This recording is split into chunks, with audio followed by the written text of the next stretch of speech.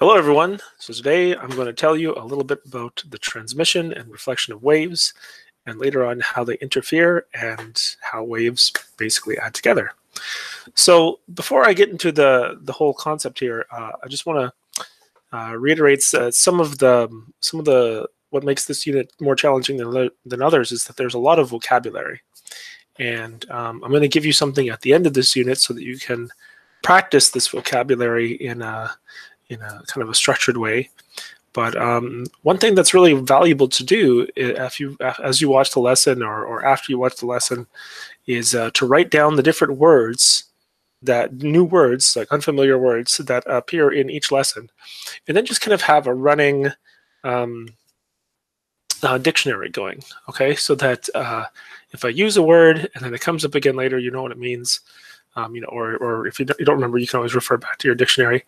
All of the definitions are in your textbook, so I don't spend a lot of time necessarily defining each term, but I do tend to use it, hopefully in a way that kind of makes it clear as to what that is. Okay, so if we look here, you can see that there are two words already that are new: transmission and reflection of waves. Now, the first one might not be what you think, or like you might think you know what it means, but you'll see what it is in a second. But reflection, I think you probably have a pretty good understanding. So let's see. Okay, so when we talk about waves, before we talk about the reflection of them, we have to talk about a few terms. So wavefront is a little like the word wavelength, right? The wavelength from last time, you remember, is the length of a wave. Well, a wavefront is the front of a wave. That's basically it. So what we're going to have here is we're going to have some kind of a wave moving through a medium, and the wavefront is the leading edge. So if my wave is going this way, then this is my wavefront. Okay, that's basically how that goes.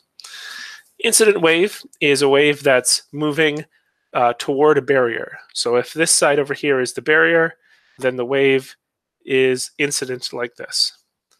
Okay. However, once it reaches the barrier and reflects back, maybe it reflects this way, maybe it reflects this way, we'll find out, then this is what's known as the reflected wave. Okay. That's really hard for me to do. Maybe won't do that again. Anyhow, okay, so there are two main types of reflection. And what differentiates these two types of reflection is basically what happens to the wave when it reaches the boundary. All right. Now, this is going to be a little weird. If you think of this boundary as a wall, then this won't make a lot of sense.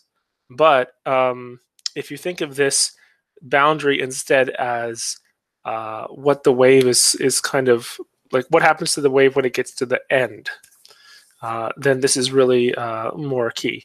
We will bring this back to boundaries in a second, but for now, this is what happens when the wave reaches its end. So in this case here, in this little graphic, you can see the wave, and the end of the wave is here. I hope you can see this with the mouse. This little circle here, and this little circle is basically free to move. Like, think of this as think of the wave as being on a rope, and the rope is attached to a little ring, and the ring can move up and down on a pole. Okay, so in this case, this is free end. It's not tied there. The ring is allowed to move however it wants along the pole. So in this case, you can see that when the wave is incident, which is now, it's incident, and then the ring goes up, and then the wave reflects on the same side. So it started here on the top, and it reflects on the top as well. So the reflected wave is exactly the same, but it's traveling in the opposite direction. It's traveling it's not traveling towards the right, it's traveling towards the left, at least the way I'm looking at it. The opposite, the other kind of reflection is fixed end. So in this case, the wave is tied to this pole. Okay, so there's no ring here anymore. It's just a knot. So in this case, when the wave is incident, which is now, there we go, and it reaches the boundary, then it inverts, meaning it goes back on the other side, right? In this case, it starts on the top and it reflects on the bottom. So this is known as an inverted wave. Okay, so you can see those two behaviors here. All right, good stuff. All right. So what's important though is that upon reflection, the amplitude, which was remember is the distance from the equilibrium to the, in this case, the crest, or down here the trough, that amplitude doesn't change. The speed doesn't change, right? The waves are still going the same speed, and frequency and wavelength don't change. In other words, the shape of the wave doesn't change. Yeah, sorry, that's important. The only difference is that in this case on fixed end, it inverts. Okay, so now what about if the medium changes? Now this is a little bit weird because normally when you have a wave, it just travels through the same medium. However, if you talk about a rope, for example, then you might have two ropes tied together, right? And those two ropes might be made of different thicknesses of rope. Maybe one is a thick, like one of those, I don't know, battle ropes that you see sometimes at gyms, and the other one is a speed rope, right? Like a really fast jump rope, really thin jump rope. So in this case, that would indicate a medium change. So if the medium changes, that means that the wave is either going to speed up or slow down. So going back to my rope example, the idea here is that the thick rope would basically represent something that's more dense. So that big thick rope is going to resist moving because of, you know, Newton's first law, Newton's inertia rather. So that more dense rope is going to resist moving. And so in that case, as the wave passes through that battle rope, right, that thick rope, it's going to slow down. So what we do here to keep these two mediums, rather than, you know, talk about the thick rope or the thin rope, we talk about the fast medium, the one that has where the wave is moving faster, right? Fast wave, fast medium, and the other one is the slow medium. So that's how that goes. Okay, so if we have these two mediums and the wave is traveling, whichever one the wave travels fastest in, that one's the fast medium and the other one's the slow medium. Okay, so that's fine. Okay, so the idea here is that what we're interested in is we're interested in what happens when the wave reaches the boundary. What happens when the wave, which is traveling down one rope, reaches the boundary, like the knot that ties these two ropes together. Okay, so what's going to happen is that you're going to see that the wave's shape changes, or more specifically, the speed, right? The speed we know is going to change because fast, medium, slow, medium. The speed is going to change, and also the wavelength is going to change. And that's going to look like the shape of the wave is going to change. Okay, so in this case, we're going to start off in the fast medium. And so our wave comes here, it reaches the boundary, and then look at this, a little bit gets transmitted. A little bit of the wave gets transmitted through into the slow medium. But that's not the whole story, right? You also have some of the wave get reflected back, and that reflection back is actually an inversion. So it's kind of weird, right? It kind of looks like the wave almost splits into two, where some of it goes through the slow medium, and you can see that I don't know if you can tell, but in this case, it is traveling faster through the slow medium. Like if you time it here, it's like 1 Mississippi, 2, 1 Mississippi, 2 Mississippi. So it is going slower through this medium here. Yeah. So the intersection here, right? This boundary acts like a fixed end, right? The incident wave gets reflected, but it's now an inverse wave, right? So it inverts upon reflection. The other option is if we start at the slow medium. So if we start at the slow medium, then look at this. It reaches the boundary, and there's no, and it does reflect, but it reflects back on the same side. So there's no inversion, in other words. So in this case, this is acting like a free end. In addition, you also have a lot of the energy travels into the fast medium. And again, I don't know if you can tell, but in this case, the fast medium, the wave travels a lot faster. That might not be as easy to see in this case, but keep in mind that this rope is a lot shorter than this rope, and yet the fast pulse reaches the end at the same time as the slow pulse. So this one, you know, travels a longer distance in the same amount of time, so it is going faster. Okay, so I've already talked about how the velocity changes, right, or the speed changes as we move from one medium to the other, certainly. But in addition, you can say that the wavelength changes because the shape of the wave changes. So there's that as well. What might not be obvious is that the total energy remains constant. So even in this case where the wave splits into two pieces, if you took the energy from this little wave and the energy from this little wave, it would equal the energy that it started with, right? That's basically the law of conservation of energy. So you might expect that. Okay, so interference of waves. Again, interference is another new word. So hopefully by the time we're finished with this, you'll understand what that one means. Okay, so interference is basically when two waves meet, right? So far we've only ever been talking about one wave, and admittedly in the last example there was a wave that got split into two. But in this case we're always going to have two waves, and we're interested in what happens when those two waves meet up. What happens if I have a wave moving this way and a wave moving this way and they meet? What happens? Okay, that's an interference. So basically what this is saying is that these two waves are going to be acting on this particle where my fingers are joining. They're acting on that particle at the exact same time. And we can have two possible outcomes. These waves can act constructively, meaning just like construction, right? Like, construction company. The two waves are going to add together. They're going to get bigger, in other words. When you construct something, you make something that's bigger. On the other hand, they could destruct. They could interfere destructively.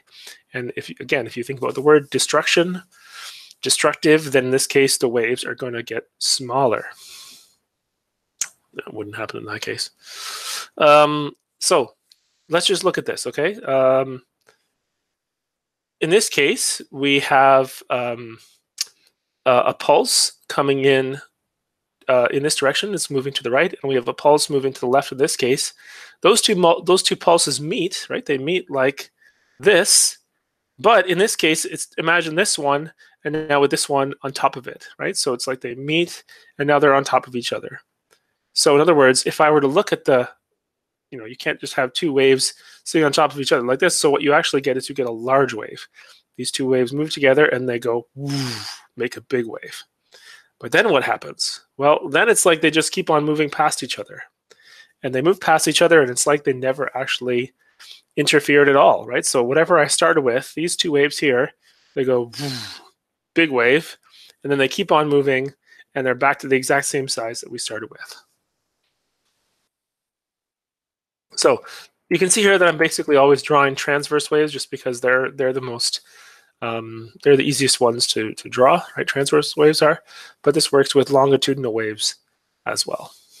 So this part here where so if I have two crests here, right? Two crests are this is a crest, this is a crest, and they come together, they form a supercrest, right? A really big crest. That's the basic idea there.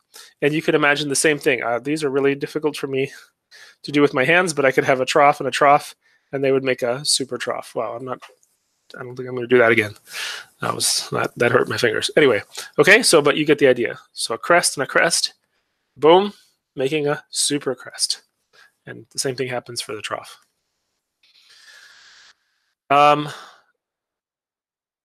The same exact thing happens with a longitudinal pulse. So it's just I can't really show it with my hands, but the idea is that you get a compression meeting a compression, and you get a supercrest, and a rarefaction meeting a rarefaction to produce a super trough. But don't worry so much about longitudinal waves or longitudinal pulses, only because they're really difficult to draw. So the idea here is that, again, if you just go back to these guys, I have an amplitude of this one, right? That's my one hand, and I have an amplitude of this one. And when they meet in the middle, the amplitude increases, okay? But everything else actually stays the same, right? The shape of my wave doesn't change, which is a little bit hard for me to show. The shape of my wave doesn't change, but in actuality, I just have a really big wave. Big amplitude, I should say. Big amplitude. All right? Now, destructive interference is totally different. Destructive interference, again, from the word, means that we should have something that's smaller. So a destructive interference happens when you have a crest coming in like this, meeting a trough. Okay, I'm gonna coming in like this. This is not going to work, I think. So, and then in this case, when these two overlap each other, they just create something that's called a node. So in this case, it's like the wave doesn't even exist. But once they move past each other again, then the waves show up. So again, it's the idea of where these two waves come in. They come in and they're exactly the same. In this case, they're the same amplitude, but this one is a crest, and this one is a trough. So when a crest meets a trough, and they have exactly the same characteristics, exactly the same amplitude, exactly the same wavelength, then when those two meet up, you get a node, right? Where it's like the wave doesn't even move. It's like the rope, or the medium in this case, doesn't even move. Okay. And the same thing happens with the longitudinal pulses. So the basic idea is that when these two waves meet each other, you get a decrease in amplitude. Again, right? This is your amplitude. This right here is your amplitude. This distance from equilibrium to the top, that's the amplitude. So when these two meet up, your amplitude decreases to 0 in principle. Okay, so that leads us into this idea of the principle of superposition, which is just a fancy way of saying, we want to have a general rule. We want to have a general rule about what happens when this wave meets up with this wave. What does that look like? And so hopefully you kind of get a sense of this. If the waves are the exact same size, then that's pretty straightforward, right? They just cancel each other out momentarily and you get a node. But it's not always going to look that way. And what I mean by that is the waves aren't always going to have the same wavelength or the same shape. So in this case, the general rule, this principle of superposition, is we take this wave and we add it to this wave, or some other goofy looking wave. Whatever the idea is, when we lay them on top of each other, we have to have some way of adding them. So really the principle of superposition says, how do we add together waves? So here's a picture from your textbook. So the idea here is that you have this wave coming in, which has a longer wavelength than this little guy over here. And when you lay them on top of each other, where the middle of this guy is underneath the middle of this guy, which is what's been done in this picture, then the resultant pulse is just the sum of these two, right? So you go up and then down and then down, right? So up, down, down. So this would be what the rope would look like when those two waves met each other. And after interfering, the two pulses will just move as if they never actually interfered with each other. So it's like it never actually happened. This is another one. This one is a little bit different in that this case I have a rectangular wave, and in this case I have a triangular wave, which you might say, well, how does that happen? You can do things like this with electronics, for example. Not so much with ropes, but anyway. So the idea here is that you have your rectangular wave, you have your triangular wave, you lay them on top of each other just like before, and so you kind of go through and you say, okay, well, here this one has an amplitude of 2. This one has an amplitude of, well, 2, but it's down, right? So think of it as -2. So 2 minus 2 is 0. So here at the superposition, my resulting wave has an amplitude of 0. And then here I have an amplitude of 2. Here I have an amplitude of about 1.5, but it's inverse. So 2 minus 1.5 gives me about 1/2. So, or 0.5. So that's why my amplitude here is 0.5. And you just go through the wave point by point. And here they've done it about, to 4 different points or something. And you get this resultant triangular wave. Okay, so when this rectangle meets triangle, you get a triangle. But notice it's not a triangle like you had here, right, where it's inverse, where it's a trough, I suppose. It's a triangular wave with a crest. So that's kind of how that goes. And again, once they move through each other, it's like you just get back what you started with. Okay, so the last thing for today is we're going to talk about mechanical resonance. And this one is pretty great. I think for the purposes of just observing copyright on YouTube, I have a video that I normally show with this, but I'm going to link it in on the Google Classroom so that you can see the video separately. I won't put it into this lesson. But the idea here is that you're going to use the idea of mechanical resonance is essentially in its most kind of interesting form is to use sound or to use waves more generally to break something. Okay, so when we're talking about mechanical here, we're not talking about a machine. We're talking about something where there's a physicality to it. Okay, It could involve a machine, I suppose, but more generally, it's just something that involves, it's like when we talked about mechanical energy before, we weren't necessarily talking about machines. We're talking about like kinetic and gravitational potential. So same kind of idea here. We're talking about some kind of physicality, some kind of physical object that is able to resonate, which is to say that it vibrates along with a sound or some other kind of wave. So I'll give you some examples here, and then, like I said, I'll link in another YouTube video that will show this in a very exciting way. Okay, so what you need to understand is that most physical objects have some kind of oscillation to them. Just in a lot of cases, this oscillation is so slow that we don't make any kind of observation of it normally, right? So the idea is that things can oscillate at whatever frequency, but they actually have a natural frequency, so the frequency at which they'd like to vibrate.